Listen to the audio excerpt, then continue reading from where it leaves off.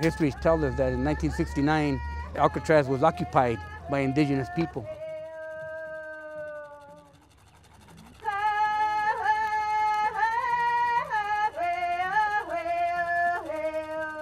Our stand is Alcatraz Island.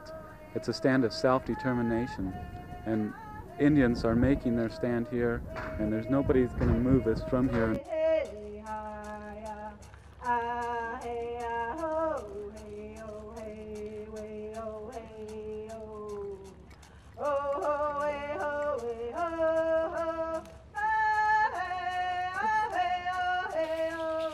I come out here because it's who I am.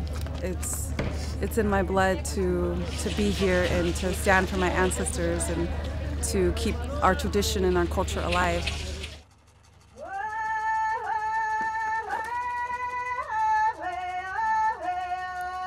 When everybody's thinking about Columbus Day and celebrate the discovery of the new world that has been taught to us, well, we recognize that as original people's days.